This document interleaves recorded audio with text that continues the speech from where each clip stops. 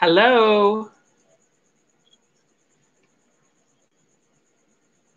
Going live today. It's been a while since I've done a live stream. And I wanted to come on today to talk about something that a lot of people ask me about. So I'll wait until some people start joining the live stream, because normally I make an announcement when I'm going to be doing a live stream so that people are aware what time it's going to be, when they can join. So right now, this is really impromptu, that I decided, you know what, I keep getting asked this question, so it's a good time for me to go live. It is Saturday. In Ghana, it is Saturday evening. It is about 8:30 in the evening in Ghana. It's about 4:30 in the afternoon for half of my followers who are in the US, as well as Canada. I do have followers in the UK and other parts of the world, also here in Ghana, Nigeria, South Africa. I have followers all over, but most of them are in the Eastern time zone. And so I know that being a Saturday, maybe some of you are shopping, maybe you're busy doing something, but maybe you're home and you're relaxing, you're chilling, and this live stream is coming on, and you get a chance to join in and hear some of the things that I'm going to say, and answering the question that I get often from people. People often ask me about Beyond the Return, because last year was Year of Return. Tens of thousands of people came specifically to come to Ghana to enjoy themselves, to experience the history, the heritage, the culture. Joining Kwame, thank you for joining the live stream today. All is well on my end. This is, as I said when I started, this is an impromptu live stream. I didn't give a warning or advance notice that I was doing this. I just decided that I'll do this because I get asked this question a lot. The question is, what exactly is Beyond the Return?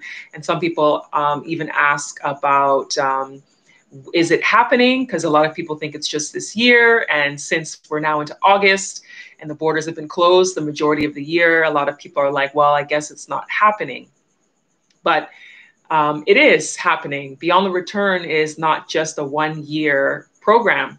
Like last year, Year of Return was just 1 year for 2019, because it was commemorating the 400-year anniversary of that documented ship of enslaved Africans that had arrived in the US in Virginia.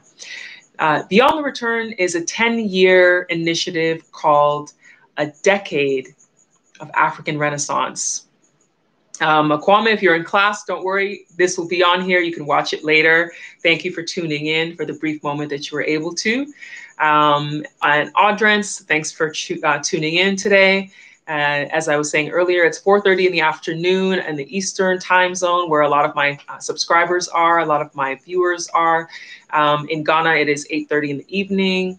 I do have people who watch from the UK. It's 9:30 p.m. in the UK.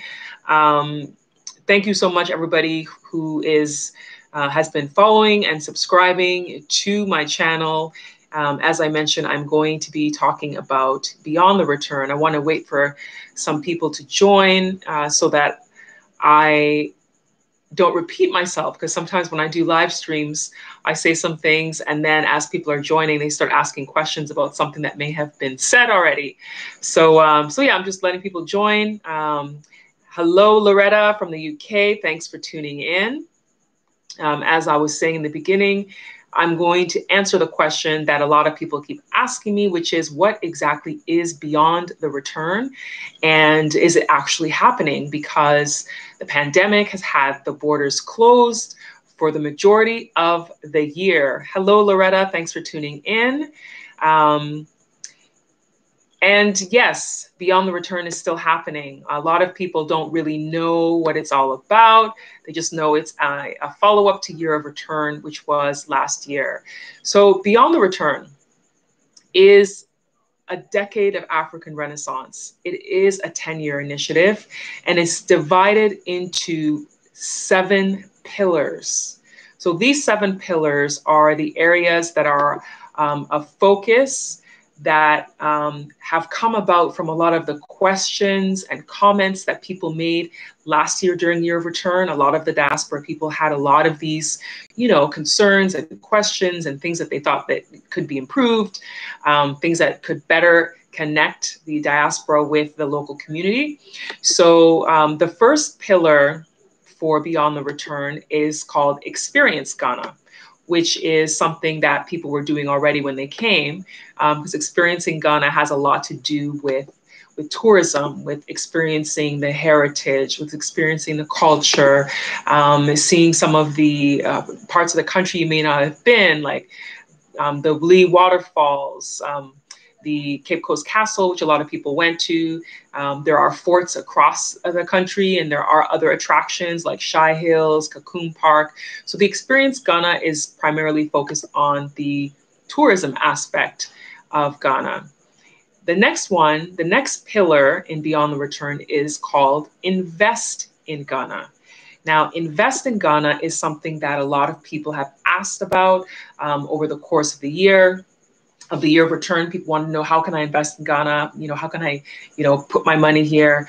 So that pillar is largely about finding ways for the diaspora community to be able to invest, whether it's through money, through property, through, collaborations. And so Invest in Ghana, with that pillar, actively involved is the Ghana Investment Promotion Center, who, help with people learning about how to do business in Ghana, connecting, and giving information to the diaspora of things that you may not know, that you need to know before you come. Hello, Antoine. Thanks for joining the live stream today. If you're just joining, I'm talking about Beyond the Return.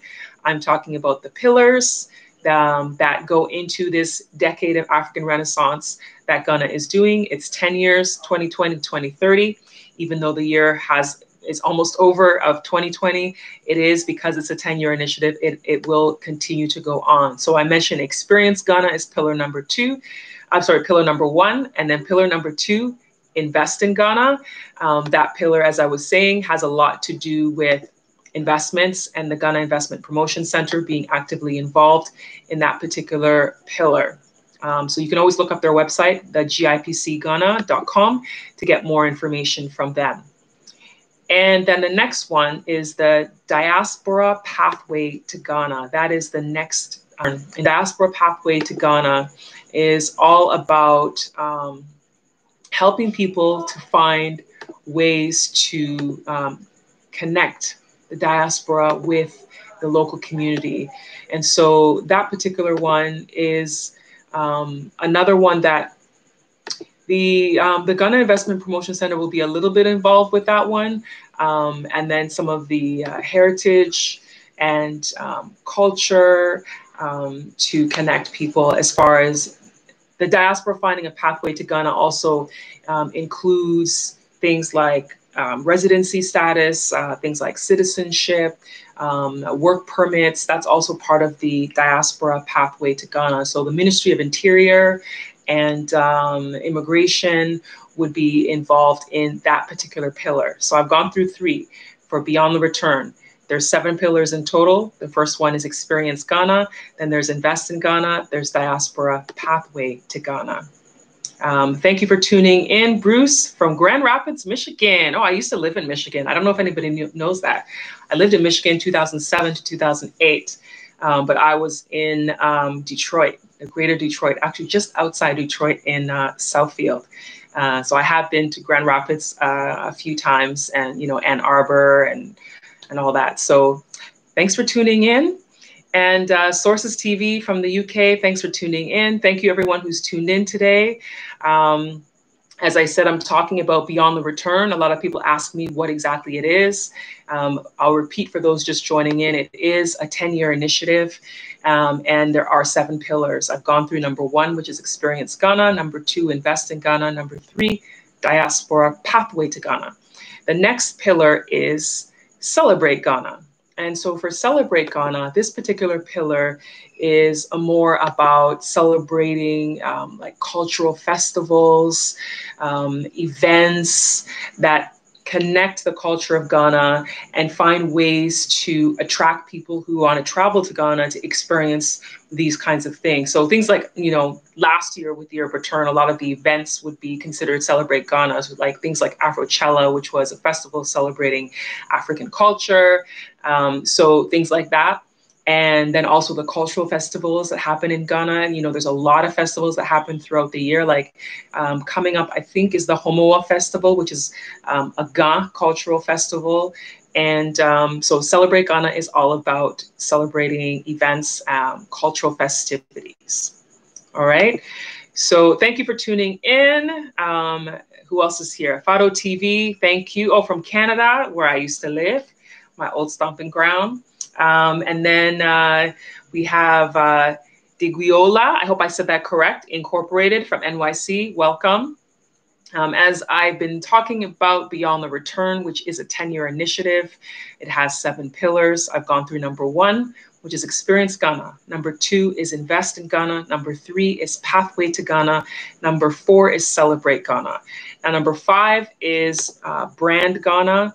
And this is all about branding the country. So that would go under like changing the narrative of Africa.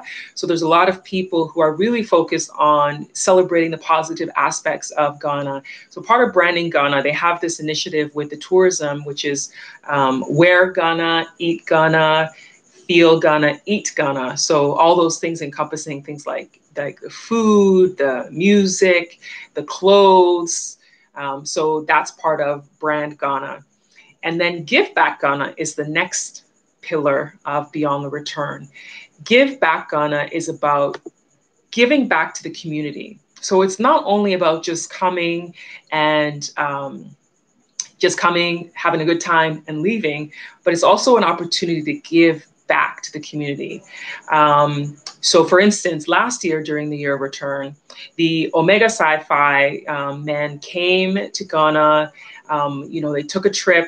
And it wasn't just a trip to come and have a great time, but they also commissioned boreholes in some of the communities that were in need, some of the communities that didn't have access to water. At like Akropong School for the Blind was a school that their access to water was cut off. And so they found a way to get a borehole dug. They got 2 boreholes dug up to help them get access to clean water in their area. Another example of giving back is the contestants from the Miss Heritage World pageant last year when they came to Ghana. They got involved with the environment, with the Forestry Commission of Ghana. They got together and they planted trees throughout Sakamuna area of Ghana. They planted a lot of trees. This year, with Beyond the Return, we went to Asin Praso and planted trees in that area as well. And that area is considered sacred land that you're not supposed to destroy. You can't cut the bamboo trees there. So we went and we planted trees. So that's an example of giving back to Ghana, giving back to the land, giving back to the community, giving back to the country in different ways.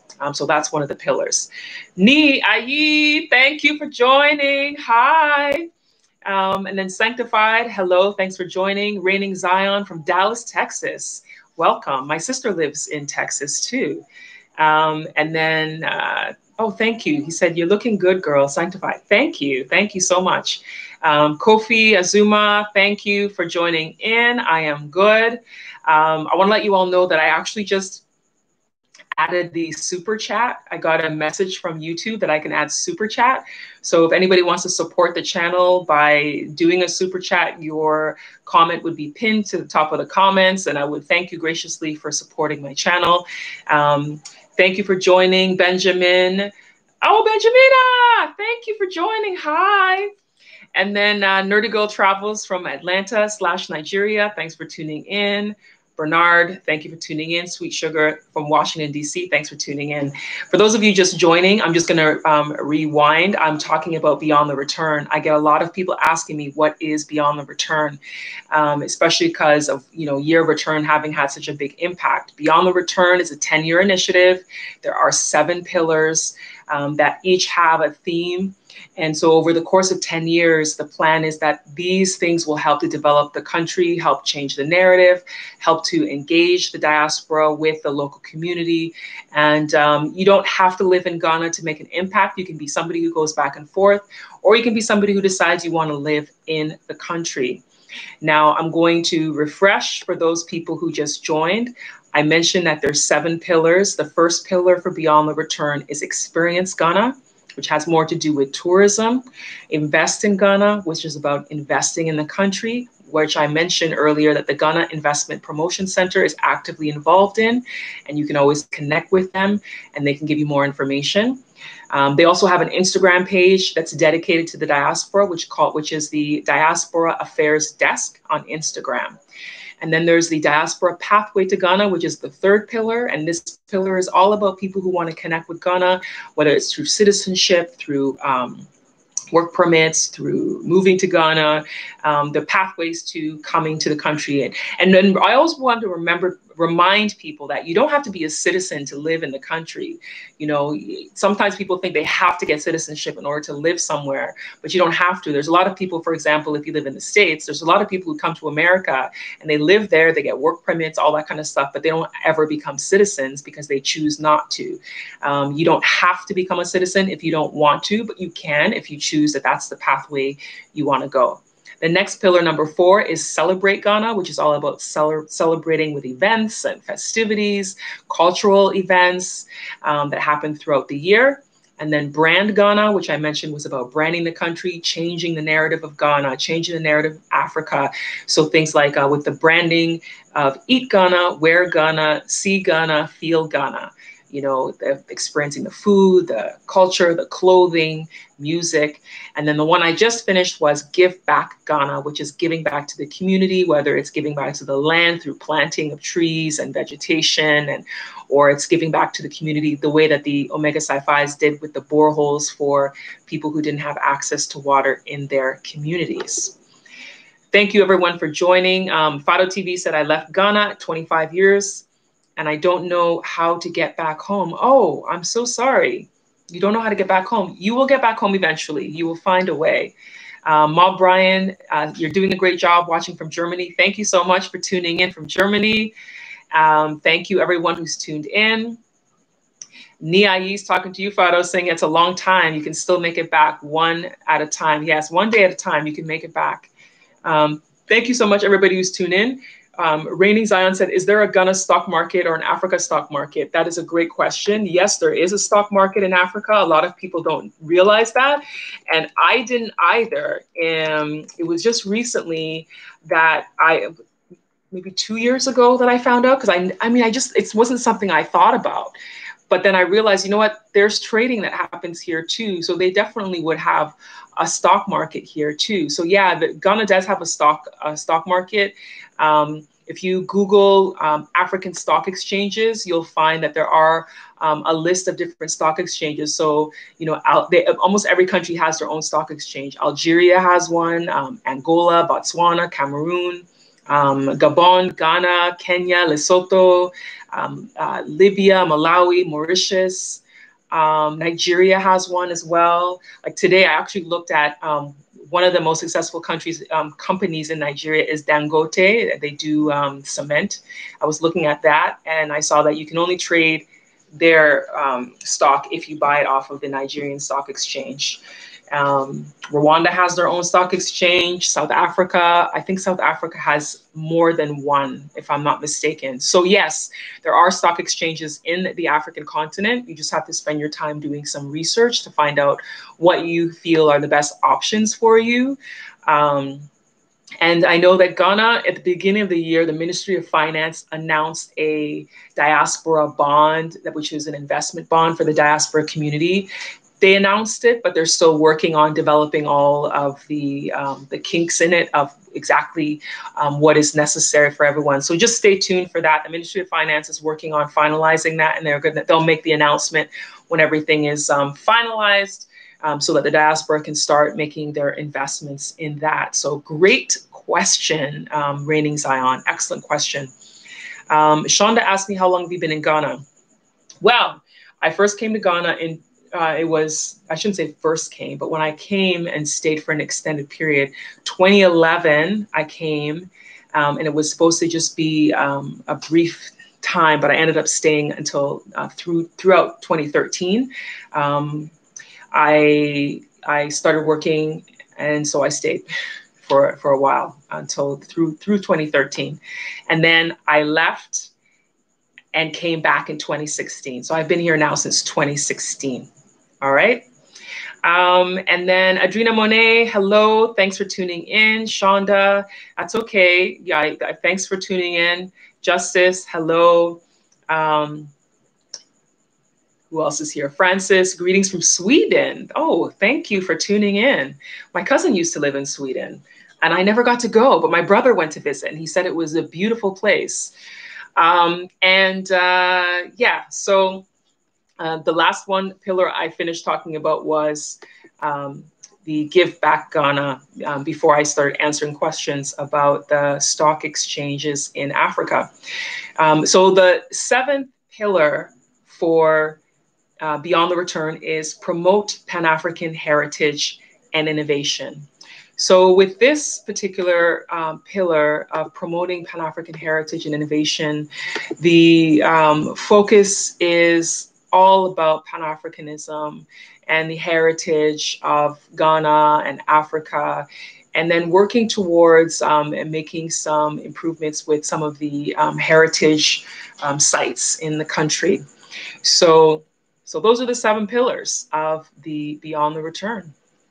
I'll go through it again. It is experience Ghana, invest in Ghana, diaspora pathway to Ghana, celebrate Ghana, brand Ghana, give back to Ghana, and then promote Pan-African heritage and innovation. So with this being a 10-year initiative, you know, things could certainly evolve as the years go.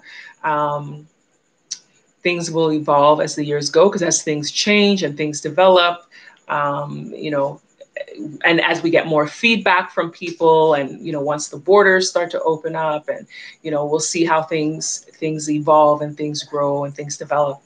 But it's fantastic that it's a 10-year initiative, because it's a decade of being able to do something that continues to connect with the diaspora. I know there's a lot of people and a lot of tour groups that have started calling their tour groups Beyond the Return tours and all this kind of stuff. Right now, the official Beyond the Return site, the official Beyond the Return under the auspices of Ghana Tourism Authority and the Ministry of Tourism, Arts and Culture, in collaboration with the Diaspora Affairs Office of the President, has not officially endorsed anything specifically, although there are people who are using the Beyond the Return name to promote some of the things that they are doing. I know a lot of people are really excited and can't wait to see what's in store. So the beginning of this year with Beyond the Return, some of the things that started but got kind of halted because of, you may not know, and it was posted on our social media, but some people may not be aware, that the Barbados government had some of their tourism ministers and other delegates who came in the